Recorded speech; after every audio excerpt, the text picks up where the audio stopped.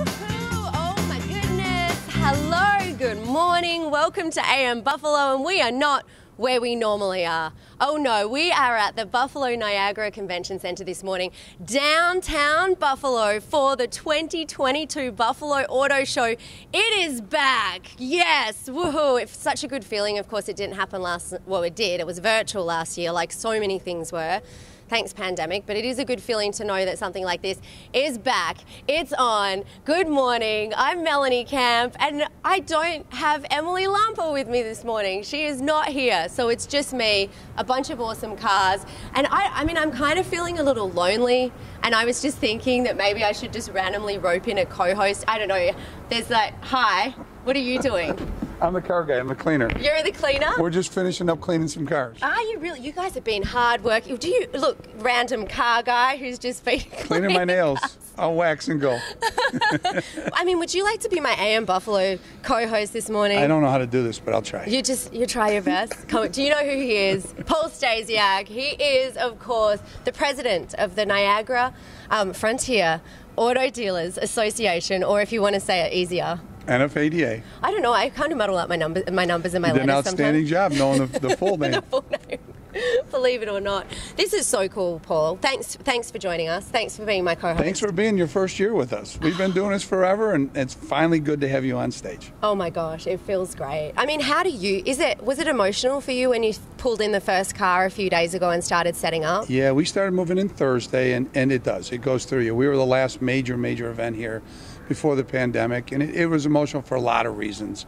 The auto show just coming back brings vibrancy to Buffalo, so that's the coolest part about it. Oh, it really does. I mean, how many days does it take to set it up? Because this is a big space, and I mean, we're over like how many floors of cars? We've got 2 full floors of cars, 4 rooms, breakout rooms, lobbies.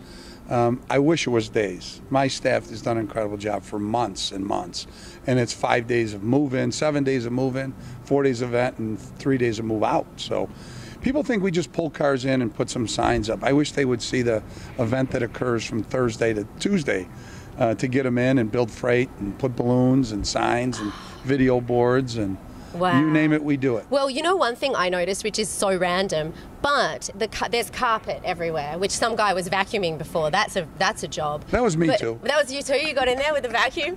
But you know what I noticed is there's cables under the carpet and power points have like pulled up, and the attention to detail and every little thing that you have to think to do to turn this into what is the Buffalo Auto Show. It's a lot of work. Thank you. We try to pay attention to every small, minor detail. A lot of it's out of our control because the facility's old. So we work around the old center as best as we can, but we do. We just want to make it comfortable for everybody coming to Buffalo. Get out of the cold, get out of the cold weather, enjoy yourself, and think spring. Yeah, well, actually, it's really warm in here. It's nice. It's so nice.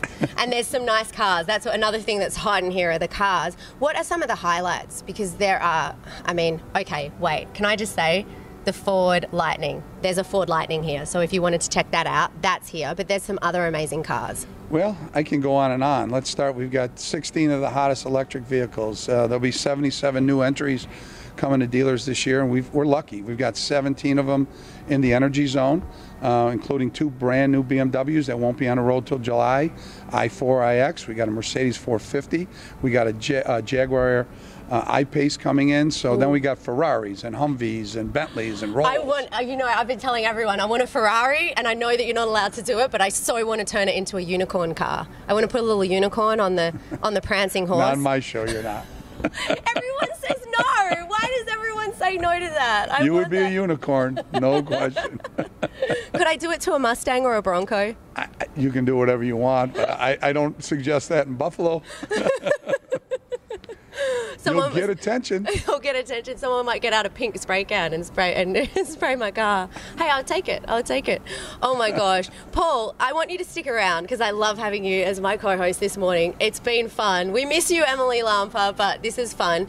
We've got a few things that we want to find out because, of course, it's 4 days of the auto show, kicking off tomorrow, running through Sunday. And there are some details that you might want to know, like how to get here, what to do, what you need to do. Do you need to bring vaccination cards, masks, all of that sort of stuff. So let's find out more about that in just a moment. And yeah, talk about some of the other highlights, because there are some celebrities that have their cars here. You know, some Buffalo celebrities. So we'll have a chat about that as well. Are you cool to stick around? I'm ready. Hey, you know another thing I did want to say, if you do want to come to the auto show, we do have tickets to give away. Sorry, Paul, we're giving away free tickets to some people. So I know you want people to buy the tickets, but we got some free ones. Okay? You do have to pay for this facility. So we're giving away some free ones. That's later on in the show as well. So stick around. We're going to show you more cool car stuff on the way on AM Buffalo, live from the Buffalo Niagara Convention Centre here for the 2022 Buffalo Auto Show. Woohoo! I love it. Great job.